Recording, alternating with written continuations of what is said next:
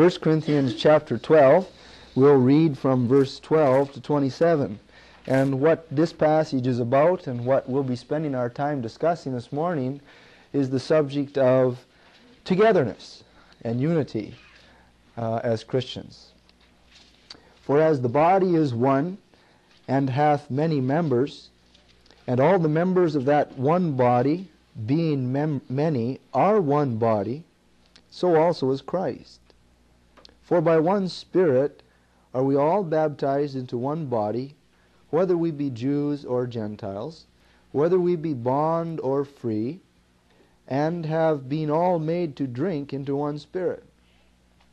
For the body is not one member, but many. If the foot shall say, because I am not the hand, I am not of the body, is it therefore not of the body? And if the ear shall say, because I am not the eye, I am not of the body, is it therefore not of the body? If the whole body were an eye, where were the hearing? If the whole were hearing, where were the smelling? But now hath God set the members, every one of them in the body, as it has pleased him. And if they were all one member, where were the body? But now are they many members, yet but one body. And the eye cannot say unto the hand, I have no need of thee, nor again the head to the feet, I have no need of you. Nay, much more those members of the body which seem to be more feeble are necessary. And those members of the body which we think to be less honorable, upon these we bestow more abundant honor, and our uncomely parts have more abundant comeliness. For our comely parts have no need. But God has tempered the body together, having given more abundant honor to that part which lacked, that there should be no schism or schism in the body, but that the members should have the same care one for another. And whether one member suffer, all the members suffer with it. Or one member be honored, all the members rejoice with it. Now, ye are the body of Christ, and members in particular. Let's ask the Lord to bless us together as we study His Word this morning. Thank you, Lord, for this beautiful sunshiny day. Thank you for the measure of strength and health that you've given to each of us as we're gathered together in this one place this morning to spend a little time in fellowship and in study and in praise to you. And we pray as we do spend this time meditating and thinking on your word, that your Spirit would open our minds and our hearts, that as James writes, we would not merely be hearers of the word of God, but that we might have a willingness within us to do, to put into practice, to live by the things we have heard. We pray that you would help us to understand the tremendous significance, the crucial importance of this reality being put into practice, that we would, as your children, live together in unity, that we would function, that we would cooperate with one another, that we would be concerned and sensitive to one another's needs, to the ups and downs, to the successes and to the wonderful things that happen in our lives, that we would rejoice with one another, and that we'd also weep with one another when necessary. So we just commit this time to your hands and ask that you would open our hearts and minds in Jesus' name. Amen. As I said last Sunday morning, we're going to spend the summer months, I expect probably 9 or 10 sessions together, whenever I speak anyways, talking about this subject of togetherness and Christian unity. I feel constrained to talk about a positive subject for some time, since we have been talking about a negative subject for so long. And I feel that this cannot be at all inappropriate. It can only do good, I think, to look at what the Word of God has to say about how we may help one another. In fact, that is the phrase that first got me started on this study on my own. One another is a phrase that occurs about 30 times in the New Testament and quite a few more times in the Old Testament. But with real practical instruction to Christians, this little phrase, one another, is is quite familiar in the New Testament. And it talks about just that one thing, the unity, the oneness that we who are God's children share with one another. It's something that today in practice so often is like the elusive dream, as the song goes. Unity is usually spelled untied, or it's like the guy that said, well, he finally got it all together and he forgot where he put it. You know, so many things work against Christians really experiencing unity. There are movements today. There are many grassroots movements, and there are many very all-pervasive international movements in religious groups today that work on the basic assumption that we ought to be unified, that we ought to work together, and that there should be a oneness among all Christians. And to a simple reader of the Bible, there is very little that you can say to try to convince them that unity is not right. I mean, this is really, is it not, the underlying, the major dominant philosophy of religion that most people have today, that we all ought to be getting together, let's hold hands and work together. As the theme song of the ecumenical movement today says, we are one in the Spirit, we will walk hand in hand, we will work with each other, and so forth. That is what most people that are religious today really believe in. If there's anything that is common to us today, it's that we believe in unity, right? Everybody with me? I agree. And I have, I think sometimes we as Bible-believing Christians and those of us who believe that we must practice all that the Word of God teaches, sometimes we can lose perspective. Sometimes in our teaching we can neglect this very important theme, and that's why I want to spend some time discussing it. I believe in unity. I believe Jesus wants us to work at unity. And even though we have problems, even though the Bible teaches that we must divide under certain circumstances, there is such a thing as discipline. You must spank the sinning members and so forth, which is what we've been talking about for so long. I want to counter that by looking at the other perspective. I want to look at some of these things where the Bible says we must be together. Let's work together at it. Just to fill you in on a bit of where we're going this morning, I just wanted to start with looking at togetherness in the wrong sense, the wrong kinds of togetherness. But in the days to come, we're going to really put an emphasis on the attitudes that develop togetherness and unity among Christians in the local church. We want to look at humbling ourselves to one another, submitting ourselves to one another. We want to look at loving one another. We want to look at caring one for another. We want to look at being kind to one another. These are all necessary, crucial attitudes that it's so easy for us in our everyday schedules and hectic life and the real emphasis put on formality in so many things and organization that we kind of forget the spirit of the Christian life. And as Paul said in 1 Corinthians chapter 13, you can have the greatest of the gifts, and you can go to the greatest extent of dedication and service for God and things like this, but if you don't have the right spirit, you don't have the right attitude, then you're wasting your time. You might as well not do it. To obey is better than sacrifice. God's Word says that we must worship Him in spirit and in truth. And our attitudes as Christians is so fundamentally important. We're going to look at those attitudes that contribute to togetherness and unity in the local church. I also want to emphasize that because the Scriptures puts a real emphasis here on actions that maintain and contribute to unity and togetherness. And the Scriptures talk about edifying one another and being hospitable to one another and ministering and serving to one another and admonishing one another and comforting one another and confessing our sins to one another and praying for one another and fellowshipping with one another. And these are only a few. You see, one another.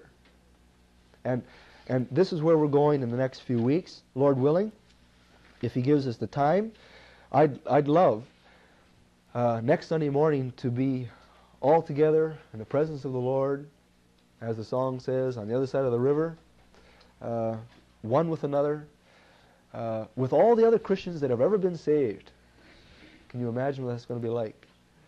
And in the presence of the Lord, being spiritually and physically united, and for eternity enjoying the benefits of making the decision to trust in Christ in the first place.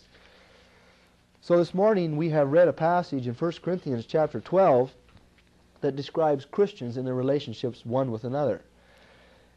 This is the way it should be. This is the way it is spiritually. God knows that we are all united in spirit.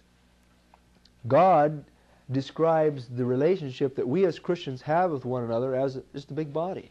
We are spiritually in a relationship like you, where you are sitting in your shoes and on your chair this morning are. Your physical body is an illustration of the spiritual kind of relationship that we enjoy together. This is what Paul develops. We can no more say to another Christian, I don't need you. This church can get along fine without you, than you can anymore say to your index finger on your right hand, you know, it's ugly, it's bent, it's crooked, it's got scars on it, I think I'll get rid of it. We can't afford to do that. We need one another. And there are all kinds of things in the Scriptures this morning that we're going to look at where the unity is destroyed or perverted and turned around for the wrong kind of thing. There's all kinds of the wrong kind of togetherness. I mentioned the ecumenical movement a few moments ago. And as Paul says, I hate being negative, but this is what we're talking about this morning, is the negatives on the subject, and we're going to leave it and put a real positive emphasis later. But let's just look at the problem here for a moment. Unity for the sake of unity is something that Scriptures forbids. I'm not talking out of both sides of my mouth this morning. The Bible says we are one body. All right? Unfortunately today, just by looking at another person, you can't really tell if they are a member of Christ's spiritual body. That you can't really tell if they have actually been baptized or placed into the body of Christ by the Holy Spirit because of their trust in Christ. You can't tell by looking at a person's physical form. I can't tell the decision that you have or have not made. Only God and you know. And I hope to God this morning that every one of you in this room this morning has seriously considered the claims of Christ and the promises of God's Word concerning your destiny, and have put your faith, and you are depending constantly on Jesus Christ for your salvation. Because if you have not, this doesn't apply to you. You might as well go. But just in case you want to learn a little more, I would advise you to stay, because it's a wonderful thing to know about the unity of Christians, and it's also a very important thing to be aware, to be forewarned of the false kinds of unity that are all pervasive in the religious realm today. The ecumenical movement is, you can forget about the name because that's not important, but it stands for a philosophy that millions of religious people around the world today, who are Hindu, Buddhist, Catholic, Anglican, Baptist, Independent, Presbyterian, Indian, doesn't matter what religion you are, you can be a member of the one world religious movement today, all under the umbrella organization of the World Council of Churches. And if you were a member this morning, of a mainline denomination church, like some of those I've already mentioned, and you give monies to the church or the organization, you didn't know it probably, but mainline organizations are members of the World Council of Churches, and their monies automatically go to support these huge umbrella organizations that support terrorism in South Africa and communist subversion in Zaire and other places in the sake of freedom of religion. And the World Council of Churches creed is believe what you want, basically. Okay? Oh, it's religious and it's spiritual, and the real emphasis is let's all hold hands and work together because we all serve the one God in heaven.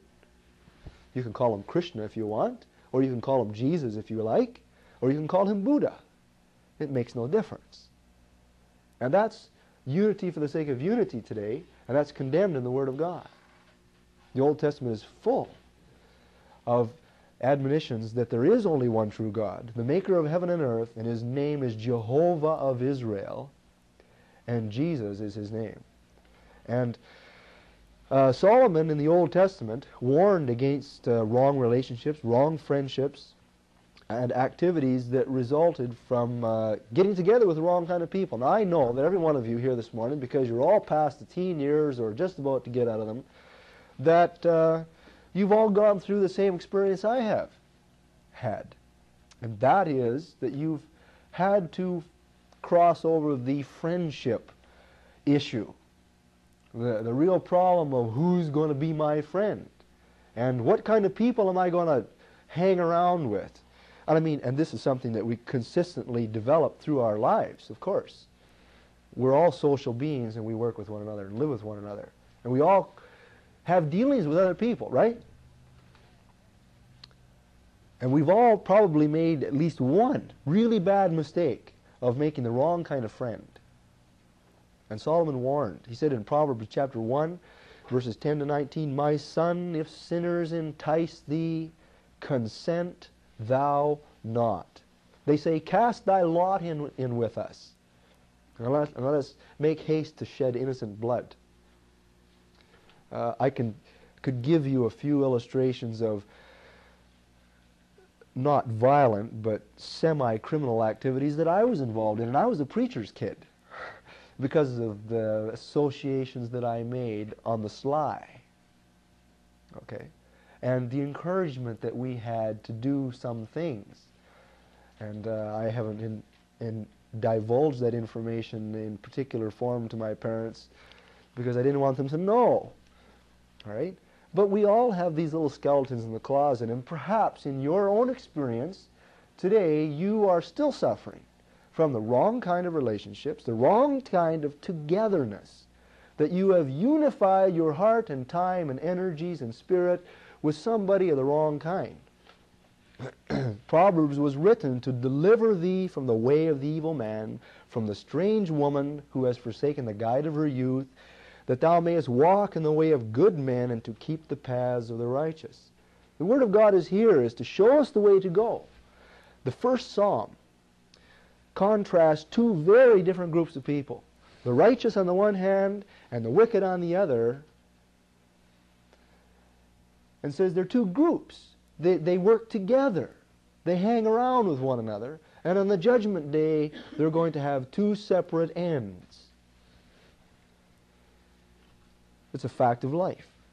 We deal with it. We have dealt with it in the past. Perhaps we're still suffering with it and still wrestling with these problems. Maybe we're in the wrong kind of relationships today. We've got to be careful. Unity for the sake of unity is not a very good idea. Paul taught the same thing. He'd experienced persecution and opposition by people that were unified together. In 1 Corinthians chapter 15, verse 33, Paul said, "Be not deceived. Evil company corrupts good morals." And that's a verse that every kid starting school ought to learn. You know, the kind of friends you make, if they're bad, they're going to pull you down. You can't drag them up. It doesn't work the other way. And Scripture is full of examples of people that cooperated in evil. And Scripture prophesied that this sort of thing would continue on into the last days in which we live. For instance, in 2 Timothy chapter 4, Paul was referring to this already this morning. He said, "The time will come when they will not endure sound doctrine, they as religious people. But after their own lusts shall they heap to themselves teachers having itching ears, and they shall turn away their ears from the truth, and shall be turned unto fables." And he's describing cooperation. He's describing unity. He's describing togetherness. You see, and this is what people really, if you don't have a big group today, the idea is it's not worth belonging to. You got to be together. And beware of big movements, because the majority is usually wrong. Look at Noah's day. How many people were right? And how many people were wrong? 8 righteous souls were saved by God. And Jesus taught in Matthew chapter, I think it's 25, that as it was in the days of Noah, so shall it be in the days of the coming of the Son of Man.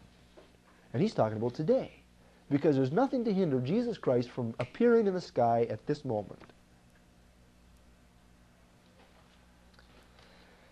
So, as an introduction to this study of togetherness and Christian unity and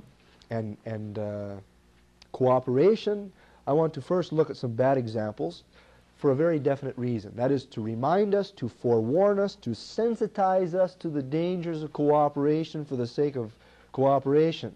And the whole stress in this whole series is going to be on the word cooperation, on doing things together. Now we can see some examples of this, and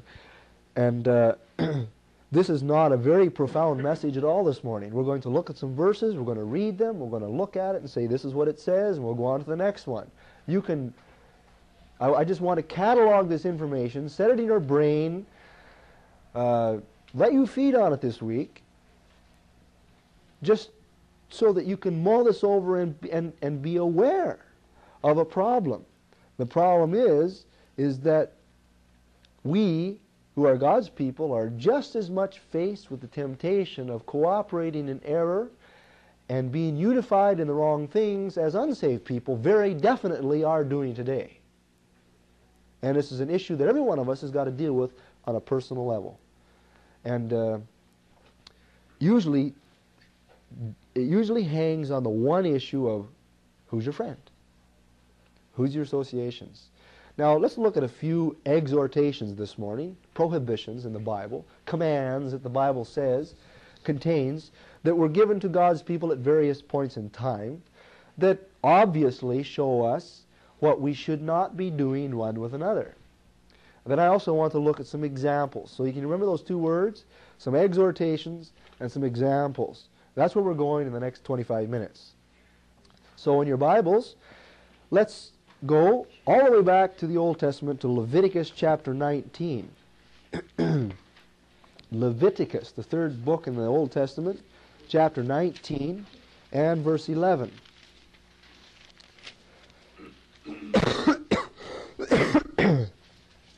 We're only going to read a very minimal number of verses out of the Bible this morning that come under the category of commands or exhortations.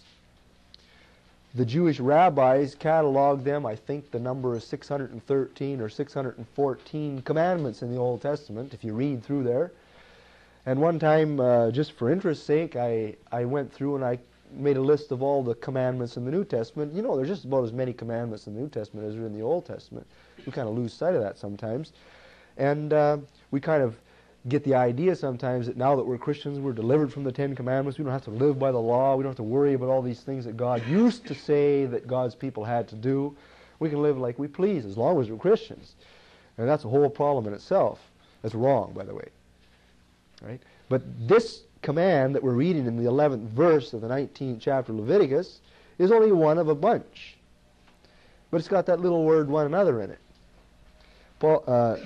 Moses wrote, "You shall not steal, neither deal falsely, neither lie one to another."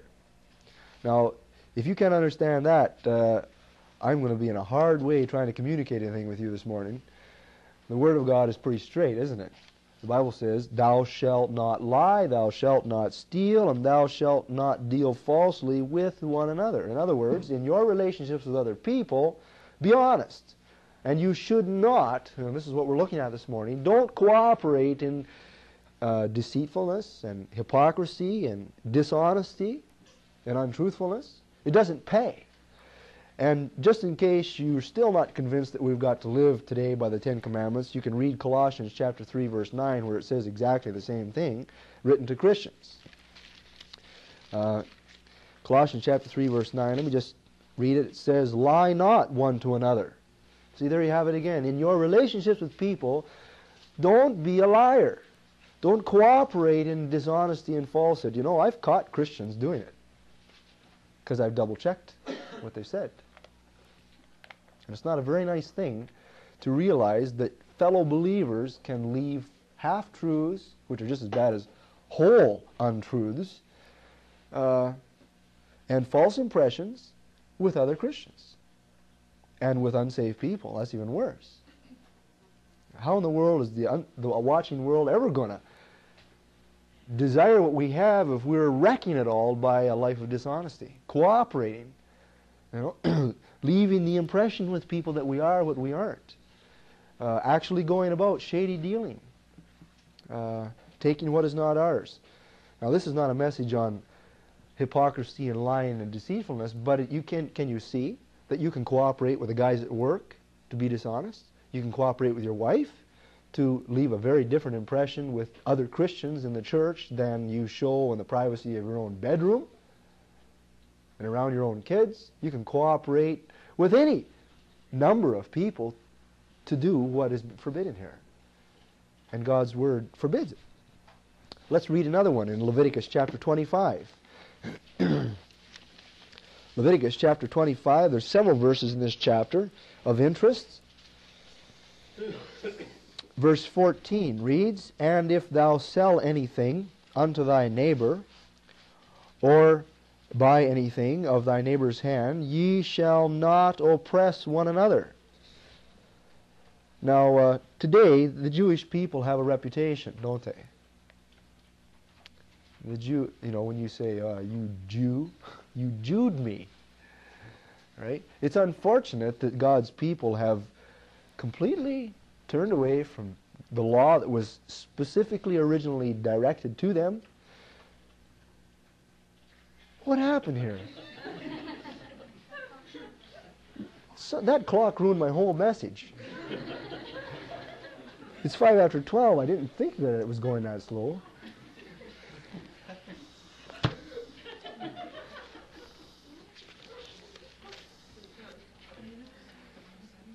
We're going to have a rerun next Sunday morning, picking up from where we started off, because this is horrible.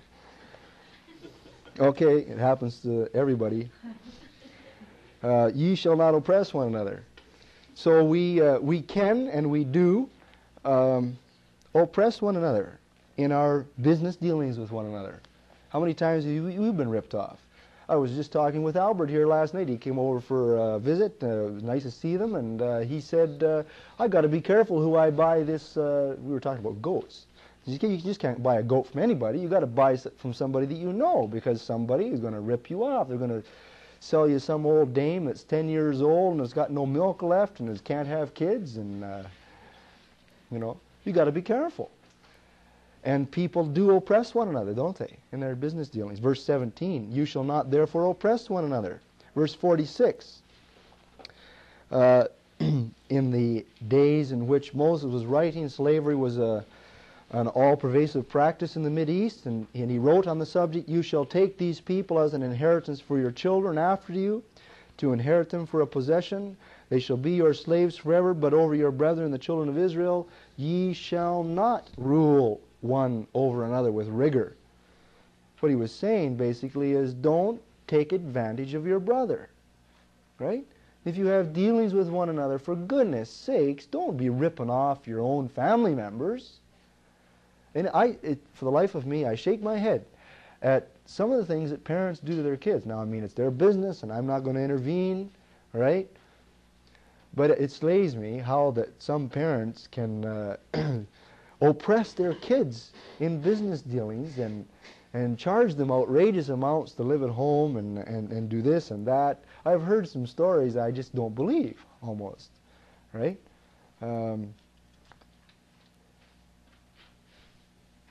Anyways, the principle is, you don't take advantage of somebody and rule over them with rigor. Don't make their life miserable. Now, we've only looked at 2 or 3 specific examples. As I said, the clock ripped me off this morning. That talk about how we can cooperate together in error. And perhaps we'll just kind of finish this message off in the introduction next week and get going with the other stuff. I just wanted to close, this is what I intended originally to close with this morning, was to ask you to think about 2 different scenarios, 2 different pictures. Think back 2,000 years ago to Now, you weren't there, all right? Imagine 2,000 years ago to what you know of the crucifixion story. Right? Now, it was a very busy place in Jerusalem. It was the greatest feast era of the year. There were literally millions of Jews probably in the city of Jerusalem and in the surrounding area. There was a lot of people together, united, unified in purpose. And what did they do to the Son of God? And there are people out there that you work with and your family members that are similarly united in their antagonism to Jesus Christ this morning. Do you cooperate in that in any way, shape, or form?